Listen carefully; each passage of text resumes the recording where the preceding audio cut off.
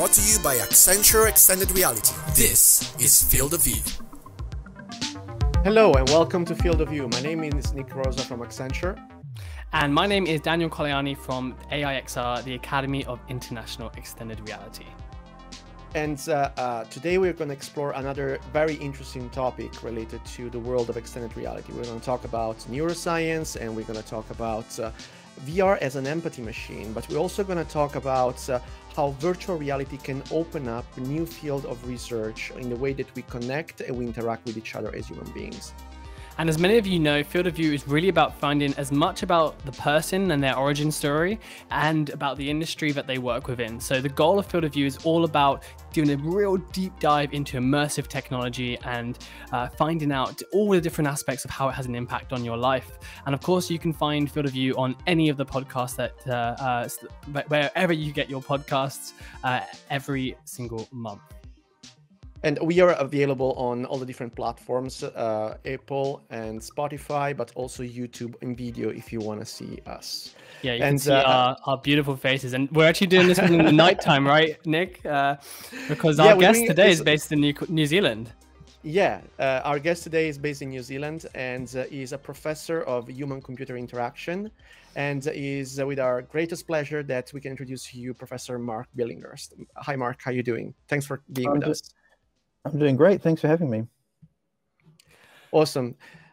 So, Mark, as you know, in our podcast, we usually like to start with a little bit of an origin story for all the guests that we have as in our podcast. And it would be great if you could start introducing yourself and what you do right now. And tell us a little bit more about what brought you towards the world of extended reality and virtual reality and research, and to do what you're actually doing. Sure thing. So I'm a professor at the University of Auckland here in Auckland, New Zealand, but I'm also working as a professor at the University of South Australia in Adelaide, Australia. I split my time between New Zealand and Australia. And I've got a long history in AR and VR going back right to the late 1980s, 89, when I first experienced technology. And I got involved in the field because at that time I was just finishing a master's degree in mathematics. And as part of my project, we were doing some work on visualization of solar flares. And we were using very expensive, large computers to create essentially graphs of these solar flares. But at the same time, and I was getting frustrated because it was really hard to understand the 3D structure from these 2D pictures. And at the same time, I became aware that virtual reality was just starting in the US, coming out of the military and into public universities. And so I got interested in how that technology could be used to showcase 3D graphics and create a much more realistic rendering of what the mathematics I was doing. So when I was just finishing my master's degree, I took a break and I went and spent an internship at the University of Washington and at the brand new virtual reality lab, the Human Interface Technology Lab at the University of Washington with Tom Finesse. And that kind of started me in this whole direction. I got really excited about how you could immerse yourself in 3D environments. And then that kind of led to my career for the next 20 years, I guess. Wow. Tom has been one of the guests of our podcast, so you can check the episode in our playlist as well. Wow, that's super interesting. I was going to ask, like what was it like, kind of working with Tom and kind of like, you know, being in that early pioneering place of extended reality? Well, it was a really amazing experience. I went there because at the time there were really only 4 or 5 universities in the world that had virtual reality equipment. You know, it was very expensive. You needed at least $500,000 to $1 million to be able to have the computer and the head-mount display.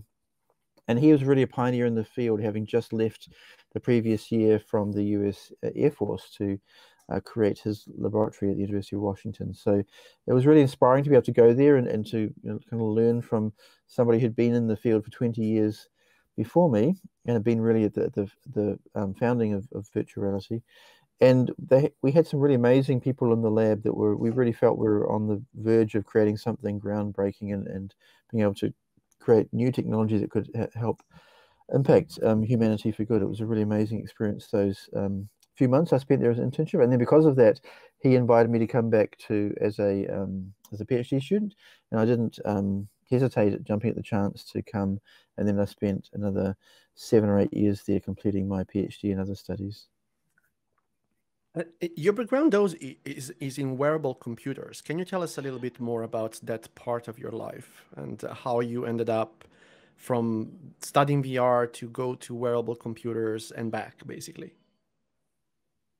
Well, when I was doing virtual reality, of course, the field of research was wide open, and I got really interested in how you could use it to support collaboration. And then that led me into working in augmented reality and being able to overlay computer graphics onto the real world, especially for supporting face-to-face and remote collaboration.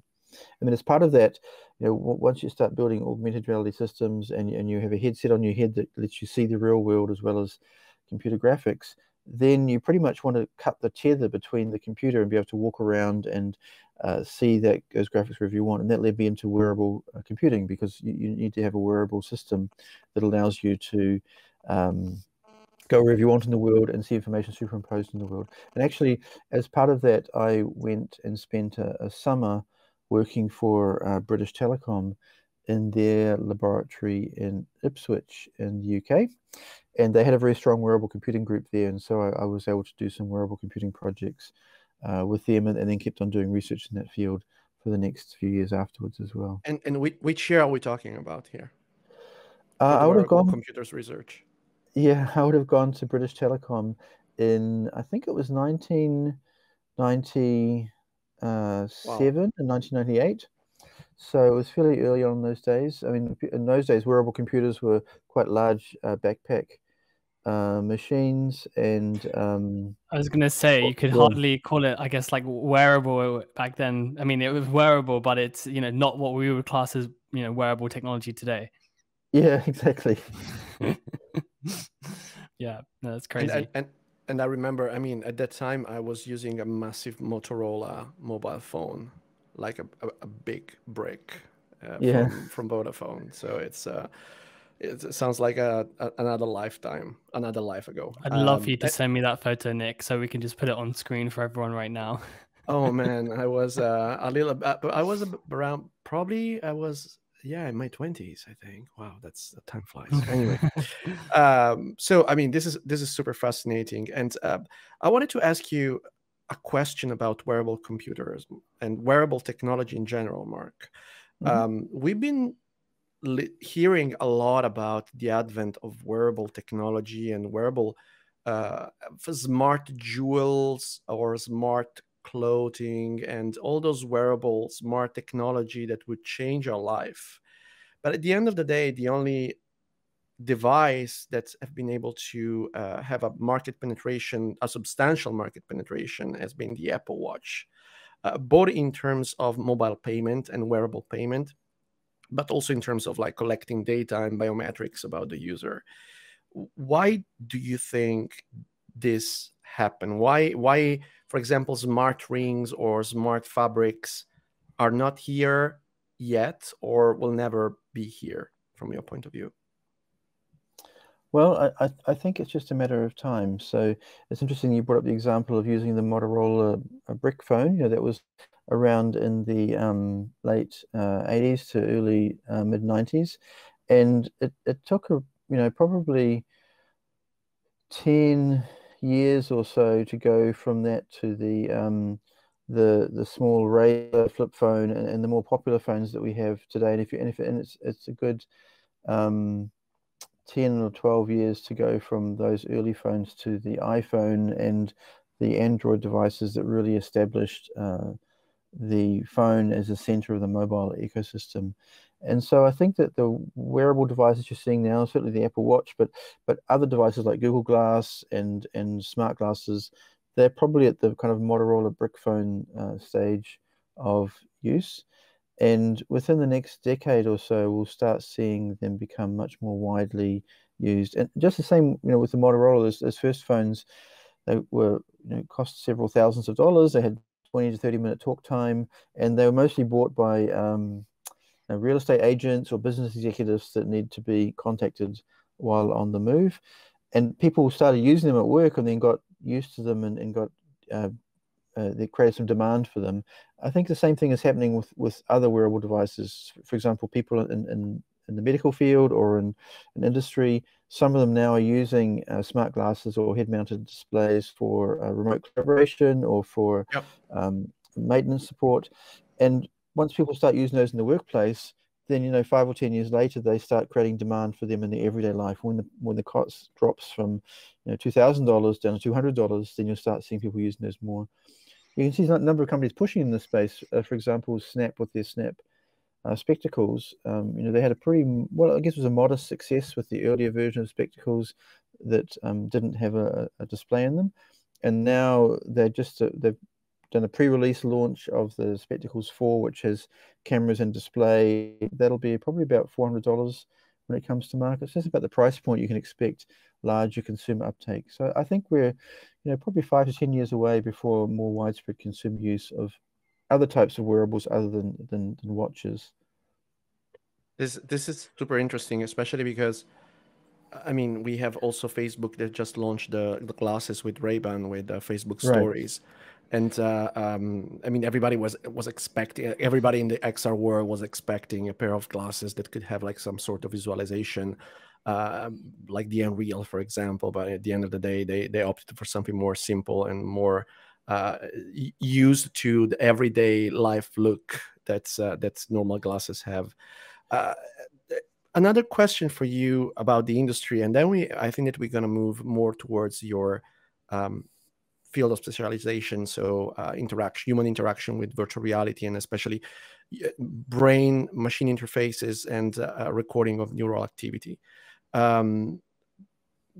This date of the advent for wearable devices keeps moving. It's a sort of a moving target.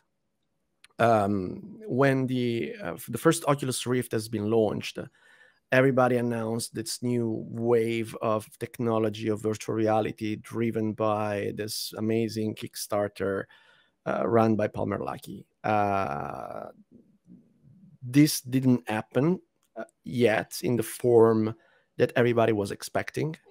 We are living in a more slow evolving business, and the technology is moving at a slower pace than what was expected by a lot of futurists and venture capitalists.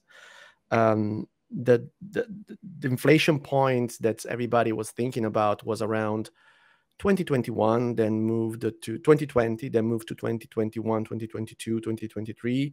And now we're talking about 2025, eventually 2028. So what do you think is the crucial factor that is holding back the market penetration for this kind of devices? Is the lack of a proper ecosystem, or is the lack of a proper business model for monetizing all these technologies and content delivery, or is the proper technology that is not there yet for the miniaturization and social acceptance of these devices? Well, I think you have a couple of things. So first of all, in virtual reality, I think the growth is happening fairly smoothly. I'm not sure what the figures are, but I wouldn't be surprised this year if there are around 10 million consumer VR displays being sold, and companies like Facebook doing a great job with the Oculus Quest. And once you start seeing software companies making $1 million off individual apps, then that's going to start driving the ecosystem, because that means now that software developers know there's a large enough install base that they can build an application that's going to be profitable for them. And of course, you started seeing the first unicorn companies like Rec Room start to appear. But I think one of the challenges, though, is that with virtual reality, you have only a certain range of use cases. You can imagine using it for gaming, of course, for training, for education. But the bigger opportunity potentially is around augmented reality, where you can have a much wider range of use cases. You can imagine people wearing smart glasses in everyday life in dozens or hundreds of different applications. But the challenge has been currently to get the form factor down to a form factor where people can wear the glasses throughout their day and being able to use them without having to worry about what people think of them or the social consequences. And we've seen some examples of companies that have been able to do that. The North Focals were a nice example of a smart glass that was in a Really regular beautiful. glasses form factor. Yeah, nice. And of course, they got sold. So you know, and then the Snap Spectacles are another one. So I think what you'll find is that you'll get growth in the VR ecosystem tracking along nicely. You know, 10 million this year, 20 to 30 million next year. But then in the next 2 to 5 years, whenever Apple or Facebook starts launching their smart glasses, then you'll see a much larger uptake in the wearable AR displays. And in fact, in 10 years' time, you might find that there's twice as many AR glasses in the market as there are VR glasses because of the wider use cases. So I think that's where you're going to get a lot of the growth. And you know, maybe in 15 or 20 years' time, we'll also start seeing you know, 500 million or so smart glasses and VR devices being sold every year. That's really interesting because I think, Nick, you know, like when you're in the moment, right? When we live in VR and AR and this world that we live in every single day, sometimes we get this perceived conception that things are moving quite slowly and, you know, things aren't moving fast enough, especially when all of us are really, really excited about the technology and really want it to grow. But I think, you know, you take that step back, right? And you take a look at literally like how long it took for certain other technologies to really become mainstream and become, you know, ubiquitous in everyday life. I think it's crazy to see the sheer growth and direction that things are happening. I agree. My only concern is that it's in the field of augmented and virtual reality, we are talking about numbers in the millions, while in the mobile market, we're talking about numbers in the billions. So obviously, the kind of market penetration of very transformative technologies is the perception of this kind of presence and market penetration is completely relative to those kind of numbers and to those kind of industries. If you think about, you know, how many lives and how many parts of our businesses that we use in our everyday life, internet change or mobile transformation and the advent of mobile devices change. And you know, we are still awaiting for the famous augmented reality iPhone moment that's sooner or later will come thanks to Apple or Facebook or another company or Niantic that will launch this transformative I think if you product. look at the tracking of the uptake, I've seen a graph that was shown at the AWE conference, I think a year or two ago, that showed if you look at the years since the launch of the first smartphones, and I think it took about 20 years for them to get to their first billion users. And if you track that graph against the uptake in AR and VR displays, we're tracking along fairly well. If you count those 20 years from the launch of, or the kind of the relaunch of VR with Palmer Luckey and the Oculus Quest. Of course, VR itself has been around since the 60s, but it always really wasn't until with the Oculus relaunch that it became again a consumer device that everybody could use. So if you track from that perspective, we've been going now. I guess it's been about 7 or 8 years since that was since the Oculus relaunched, and I think we're doing pretty well in terms of uptake.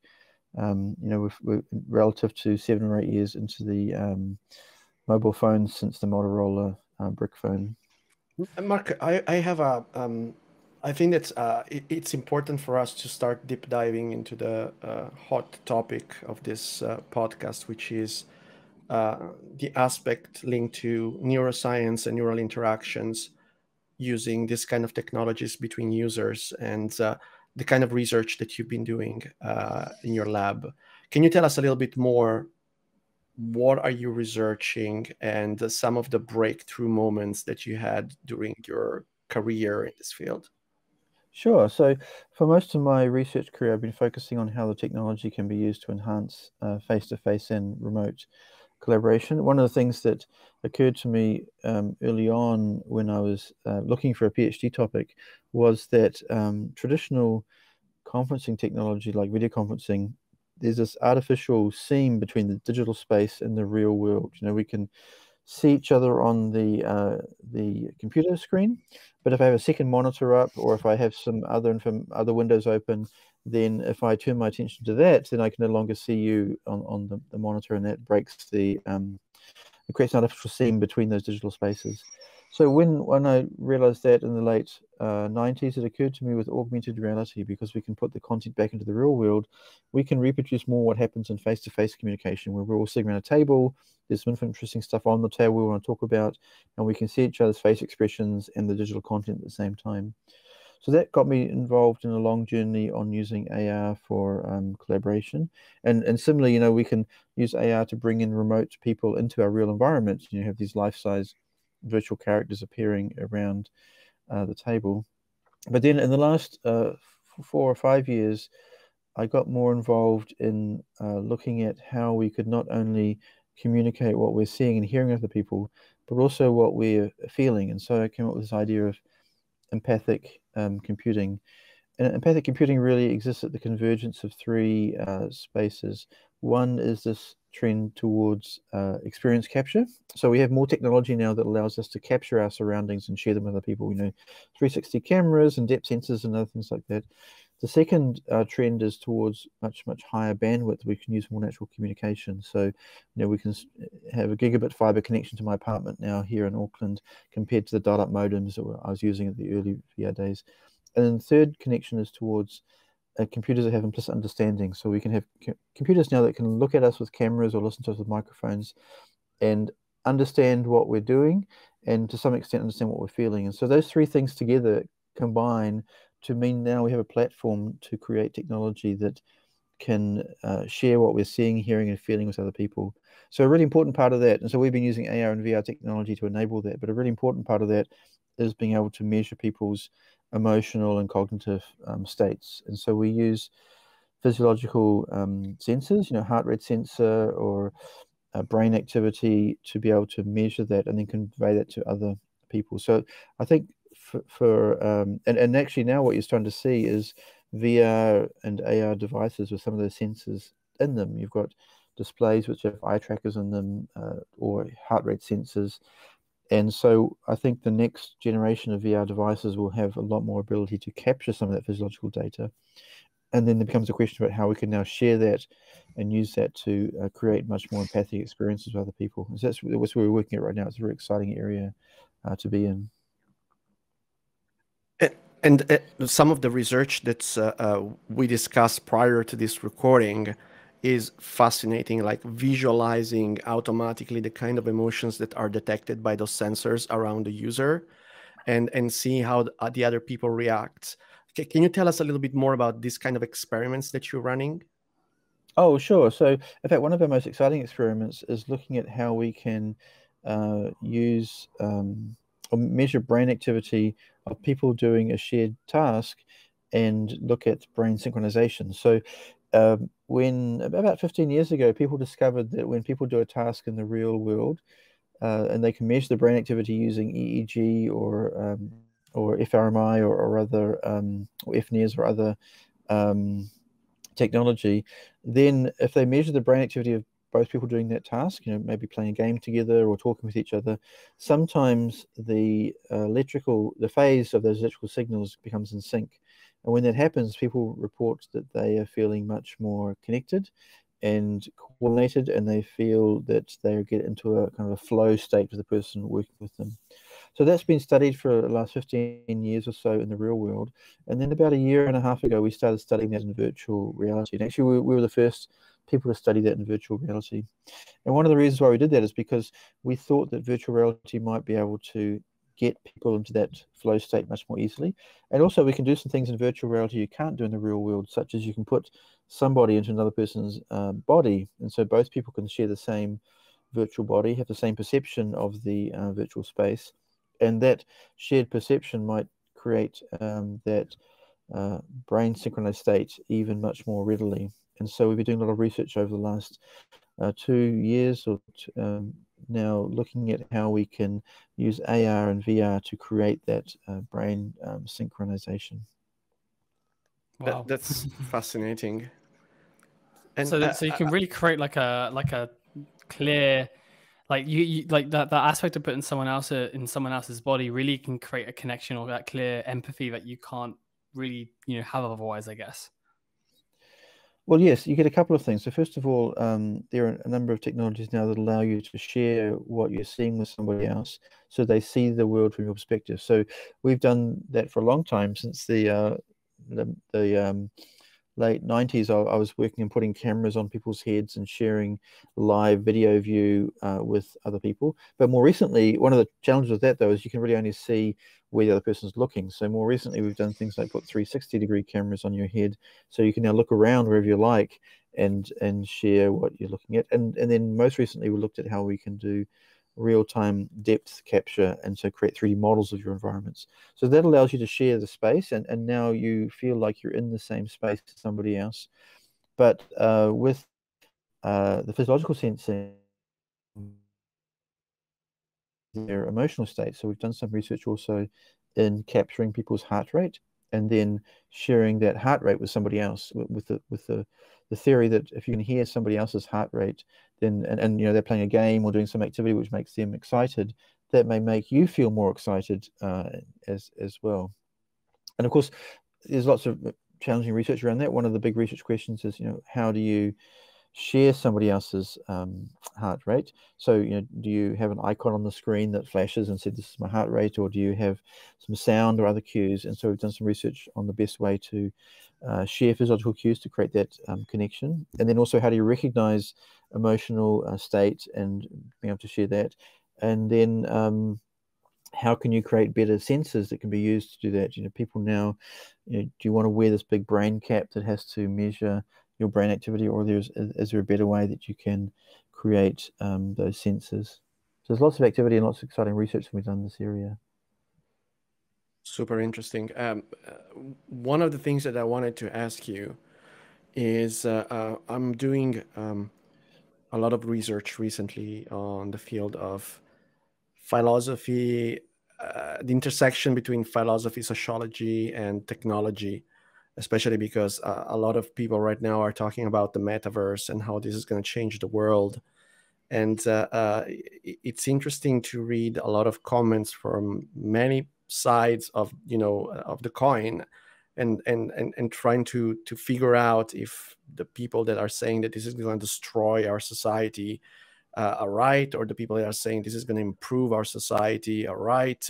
Or I mean, it seems to me though that it's more going to be like a sort of an evolution of the society and the way that we perceive the world and we consider our reality. Because obviously, if you mix the real with the digital, and this is part of your everyday life, exactly like it happens right now with mobile phones, this becomes the normal, and this has become the real. So there's not going to be distinction between the digital and the real in the future, because they're going to be so interconnected that you're not going to be able to make a distinction about who you are or what you do on social network or in the metaverse to what you do in reality, because it's all the same continuum. And my question for you is, how do you think that the perception of other people's feeling will change with this kind of technology, accessing all those biometric data at just at a glance with augmented reality glasses or virtual reality glasses if you are in a full VR environment? Do you think that we're going to be able to communicate better and to understand each other better? Or do you think that it's going to be even more divisive and more polarizing, like the world that we're living right now? Well, that's a really interesting question. I think that with any technology, there's pros and cons for the technology, and also a lot of unintended use cases start arising. So, for example, when the first computers were being networked in the 60s and 70s and 80s, who would have thought that would come to create something like Facebook or large-scale social networks, and and how these might have some impact onto our everyday lives and even the politics of everyday lives, and the positive and negative impacts that it might have. So it's very hard to say whether a technology is inherently good or evil. I think generally it's most technologies are fairly neutral, but how people use them can be for good or evil. And then you get a lot of unintended consequences. In terms of the work we're doing with and being able to perceive other people's emotional states, there's lots of pros and cons around that. And of course, there are huge amounts of privacy concerns as well. You know, if you're in a meeting and you may not want the person you're talking to know whether or not you're feeling stressed or emotional while you're at that meeting. So I think there needs to be a lot of research done in that space. There's also, in many ways, what we're doing is just another point on the continuum in terms of trying to reproduce and then enhance what people would have access to in face-to-face collaboration. If you think back with how technology has evolved around communication, the big leap forward with the telephone allowed us to send our voices anywhere on the earth. And then video conferencing, well, that started in the 50s, but really only gained traction about 20 years ago. Now started us sharing our faces anywhere we wanted. But with large social VR, you start having the ability to share spatial cues, and then what we're looking at now is being able to share emotional states. It's kind of the next iteration of that, and I think it's going to create positive and negative connotations, and there will need to be, just as with any technology, controls and checks and balances put into place for that. But there's also going to be a lot of unintended consequences. You could imagine that the technology we're working on could have a really positive effect in counseling or in mental health, where the counselor can now be aware of people's emotional state, or in training where you want to measure cognitive load or other things like that. But it also has a lot of negative effects as well. So I'm hoping that we have a good dialogue around what should be the uses of the technology and how we can put checks and balances in place around it. I'm interested then to know, obviously, you talked a little bit about how augmented reality has a lot more potential use cases in everyday life to use. So I'm wondering how some of the things that we're talking about just now might apply differently to virtual reality and to augmented reality. Oh, that's a good question. So, of course, in virtual reality, the goal is to immerse you in this virtual space, and then the computer fully generates everything that you're seeing and perceiving.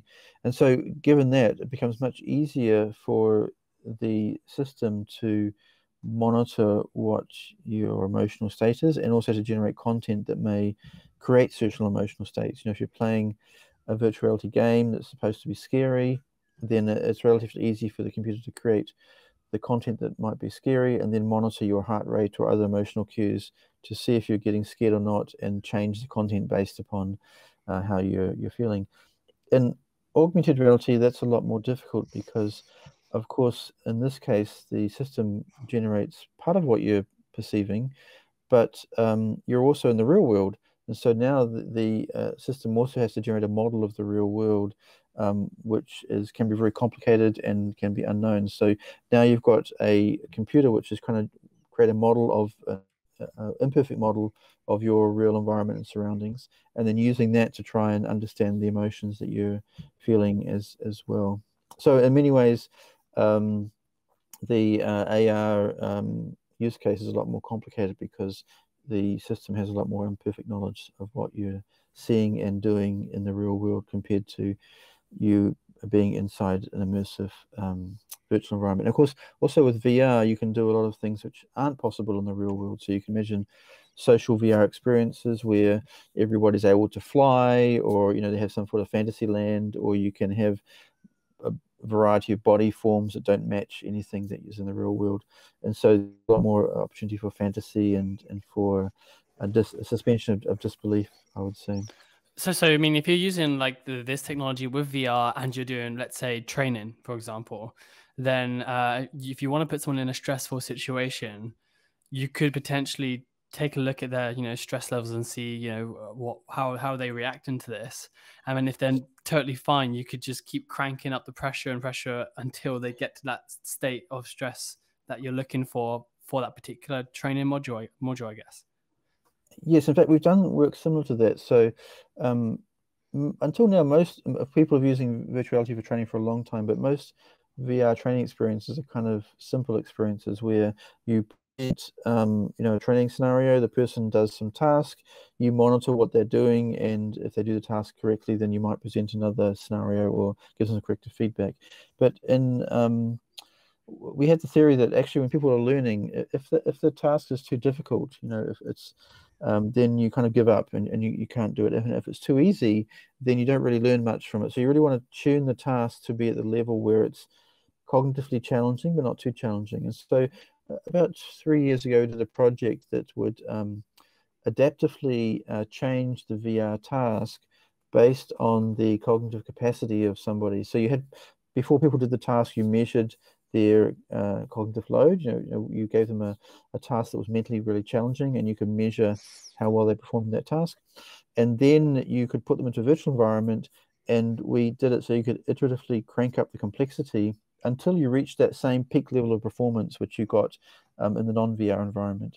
And by doing that, we explored how you could train people much faster. So instead of wasting time with them going through hours of training at a level where the simulation was very simple and they weren't learning anything, you could really quickly get into that peak performance level and stay in that level so they could train much quicker. So we've done some work like that. And then, as you said, not just monitoring their mental or cognitive load, but also stress level or other emotional states.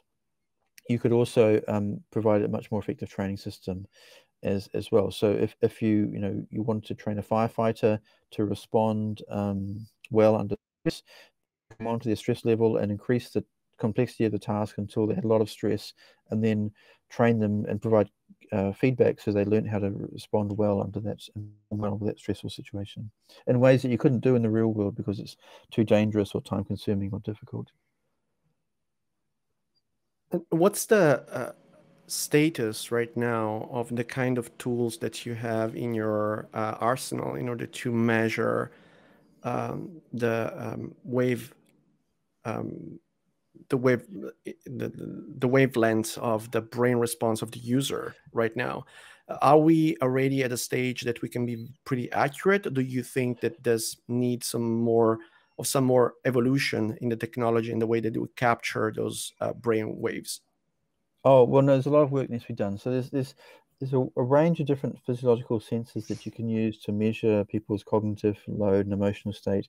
Things from heart rate sensors to eye gaze to the GSR, the sweat level, to brain activity. But they're all at different levels. So, for example, last month, I guess, no, it was probably May this year, Hewlett Packard released their Omnicept VR display. And in the Omnicept, it has eye tracker, it has pupillometry, it has also a face camera that can measure your lower face expression, and it has a heart rate sensor in the faceplate.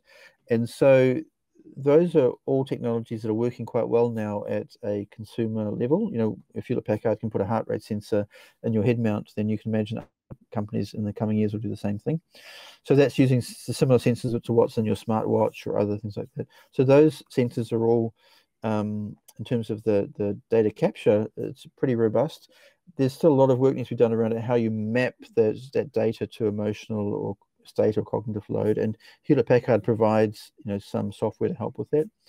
But then at the other end, the brain activity in the laboratory, people have been monitoring and using EEG equipment for a long time, and it's pretty robust. But getting that out to real world situations is a whole different ball game, where people are now walking around and that movement causes noise, or you've got to try and put it into a form factor that's wearable, as opposed to a system that's on a cap which has gel and can only be used for 20 minutes at a time. So I would say that with certain sensors like heart rate sensors, they're certainly robust enough to be used widely in a consumer AR and VR displays. Eye tracking is another example. But for brain activity monitoring, we're probably 10 to 15 or 20 years away from something which can be used reliably in a consumer form factor. But that's why we're working in the space, is because we want to explore the future of technology going forward. And you can see other companies working in the space as well. Valve is working in collaboration with OpenBCI with their Galea head mount display that should come on the market next year. And this display includes EEG sensors with a wide range of physiological sensors as well. But it's a very big it should be mentioned we have a great field of view episode with Joseph from their team perfect. on that headset. So if you want to learn more about that on how they've used that to measure brainwaves, then take a look at that episode as well. Yeah, so that's a good example of how the technology is now starting to come into the consumer space. But that headset's going to be thousands and thousands of dollars, and so it's really a first version, and it might be 5 years before it's something that people, or 10 years before something people can have in their everyday living room. So this is like the $1 million question. Is what Elon Musk preaching about Neuralink something that is just smoke and mirrors, or like a sort of a marketing technique, or do you think that there's anything real in the stuff that he's doing right now?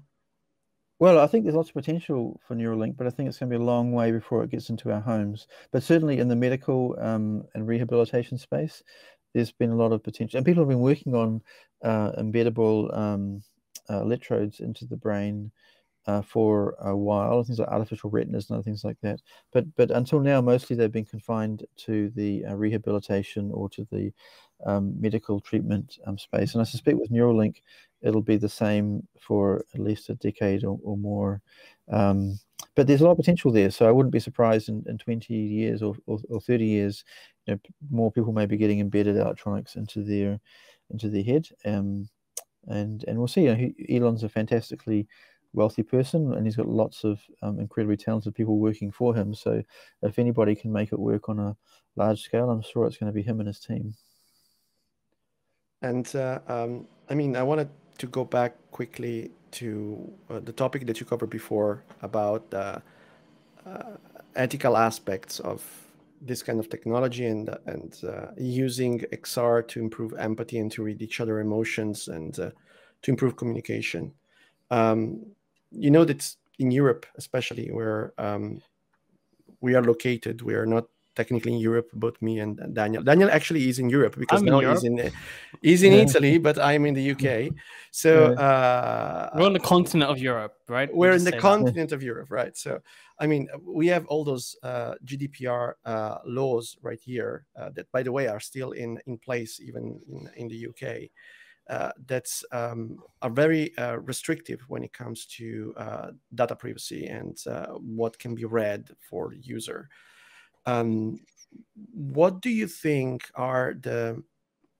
should be, from your point of view? I mean, you've been studying this for years. What do you think should be the limits of what this technology could do in terms of communicating? What should in do? Broad, should do in terms of communicating and broadcasting emotions and data to other people? Well, it's a very open answer, but I mean, I would like to have your point of view on this. Well, certainly, I think in many ways the GDPR laws in Europe are a good thing. So people should definitely have control over their own data, and also the rights to be able to share that data. And they should also be made aware of what some of the rights are that they're signing up for or giving away. Sometimes people will install a mobile app on their phone and they'll check the accept box and don't really realize what they've been doing. And before they know it, they've given their poker app on their phone the ability to record their location and camera and microphone feeds. And you might say, well, why does a poker game need that ability? So similarly with these technologies, there's a lot more ability to there's a lot more privacy issues around them. If I've got a technology that measures my heart rate over time and that becomes available to my insurance company, are they going to somehow change their insurance premiums based on my heart rate or lack of activity or other things? So I think a lot should be conveyed back to, or relying on the individual user in terms of their rights. And also it should be made very, very clear what some of the potential privacy implications are of sharing that technology. I noticed that Facebook, they make regular calls for research proposals from researchers, and one of their most recent rounds was a set of research proposals around privacy, about how a number of topics, including how you can clearly communicate to end users what the privacy implications are of the technology that they're using. So I think that's super important. It's challenging though, because the laws that are on the books are sometimes 20 years behind what the technology is, and sometimes we don't realize what some of the implications of the technology are until after we've launched it. So there needs to be ways also to go and change those laws as needed. I think it's also very important though for researchers to be able to explore the research space. So certainly, in the user studies we do, we get people to, of course, they're all ethically reviewed, and we get people to sign waivers to say they're happy for the data to be used in certain ways and things like that. And so that allows us the freedom to explore what some of the abilities of technology might be, and then also start having this conversation around what some of the ethical consequences are of the technology. I think it's going to be a huge challenge also with the metaverse and with large platform technologies like that, in that if you're trying to build an infrastructure like that, then no one company can control it. Otherwise, you could have some large ethical and societal problems that result from that. So that's something that needs to be addressed as well, I think. I was going to ask them, like, so, if you take that, there's two ways of looking at creating connection then. And obviously there are implications of creating those connections based on the sensors that you use. There's one way, which is using hardware, which is by, I guess, using sensors, biometric data, all of this kind of stuff. But there's also software, right? In terms of there's things that you can do in an experience or in an application that can create connection as well. I have a question then, which is based on, what are, in your mind, one of the smallest things that's easiest to achieve in the next few years that I guess both on one side hardware manufacturers can add or do to create connection or create better connection, and also on the other side what software developers could do to add connection as well? Well, I think there's a couple of things. So if you're talking about the headset, the AR and VR displays, then if you want to create a social connection, then for sure being able to share people's eye gaze and face expression is super important. And so you've seen now a number of in AR displays like the HoloLens and the Magic Leap display, they've got eye tracking included, and also eye tracking is now in a number of VR displays, so that those being able to share eye gaze information, like where you're looking, where you're blinking, that's super important. And then eye gaze also enables some gross measures of cognitive load. And so that's really easy to do from a technical perspective. Heart rate is also technically easy to do now. And then as Hewlett-Packard showed with their face camera, it's very easy to add a camera on the front that allows you to measure people's lip motion, and so now create much more realistic avatars. So the combination of eye gaze and of face mouth tracking and will allow you to create a very realistic avatar, and then adding the heart rate to that will enable you to create very basic communication cues. So that's all from the hardware perspective. Then from a software perspective, there comes a lot of interesting work around how to convey those states, and especially now as you combine with machine learning, with a relatively small amount of input from these sensors, you can create a very rich emotional characters and realistic avatars that could be in a VR or AR experience. And you could also infer a lot about people's emotional state from that as well. So I think we're going to see the combination of robust consumer sensors and then machine learning and AI will create very rich emotional states. Now, on the software side, software always evolves to some extent faster than hardware. So, with the same sensor, you might be able to get an order of magnitude better effect as you start combining better machine learning and AI techniques and better graphics and other pieces of software with it. But there's also a really important element, again, back to the security and privacy, is that people have to be able to control what they are sharing with others. So in the software side, you have to be able to have control over the level of fidelity or what communication cues you're sharing with other people. For example, you may want to turn off your face expression sensor so people can't see what face expressions you're showing while they're talking to you or telling jokes or whatever. Or you may want to turn off your eye tracking so that companies in VR don't know what you're looking at, so they can't provide targeted advertising to you. So that's, I guess, my take is that there's a number of sensors that could be included now that will dramatically improve emotional and empathic connection, combined with rich machine learning and AI models. And then there's a pathway to much broader range of sensors, such as EEG and EMG and other sensors that could be integrated into headsets in the next 5 to 10 years' time. This is fascinating, and it ties up really nicely with one of the topics that I remember have been covered during a conference, probably was like 7 years ago, that has been organized by a very famous branding and marketing magazine here in the UK.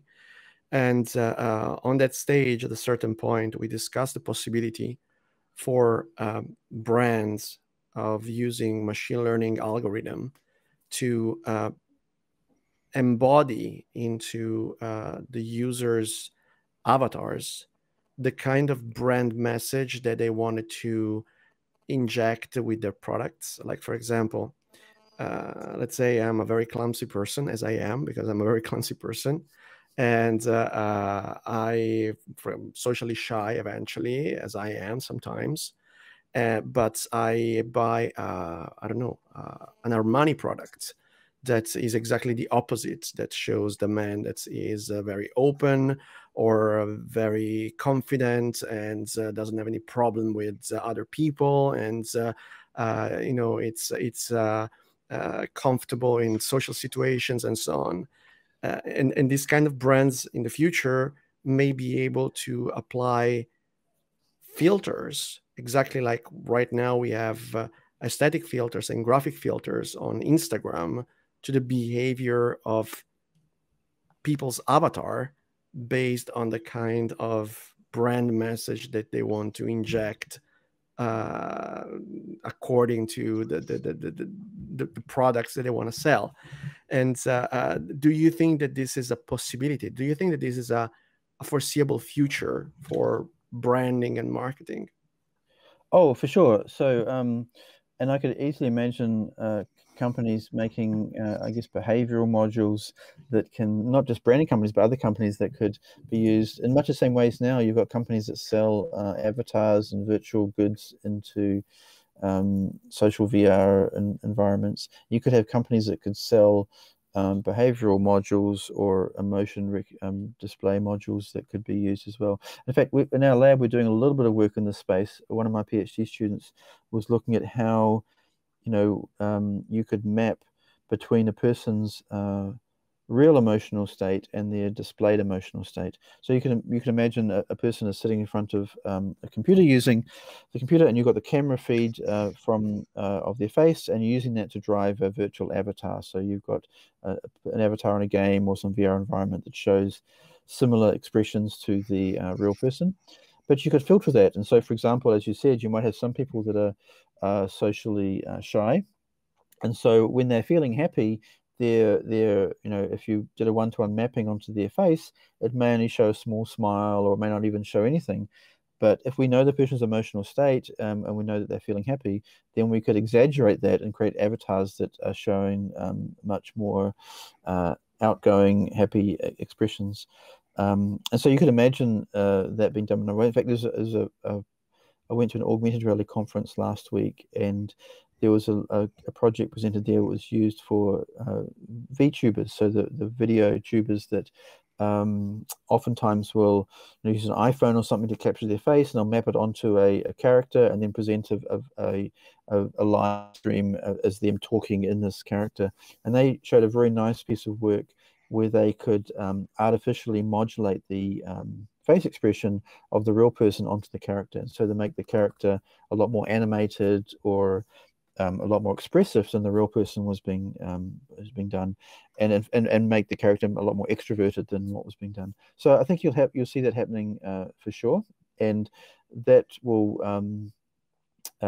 create a very interesting kind of social interaction where your virtual avatar is a lot more extroverted than you are, and you might find that people have different personas in the virtual world than the real world. In fact, that's to some extent already happening with social networks, where people on Facebook or Instagram may present a much more different personas than they are in the real life, you know, a lot more extroverted or successful or whatever else. So there'll definitely be a market for that, and I could easily imagine branding companies like Adidas or Nike saying, well, you know, if you buy our Nike behavior module, we'll create a character for some behavior who is much more confident, or we have this rich range of face expressions that as cool as Michael Jordan. Yeah, maybe like that. So, and then that also might create some interesting things where, you know, there's in psychology, there's William James said that sometimes we feel happy because we act happy. And so if we've got these virtual characters that are displaying behaviors like being successful or confident or extroverted, then we might feel actually that those same behaviors start rubbing off on us into the real world as well.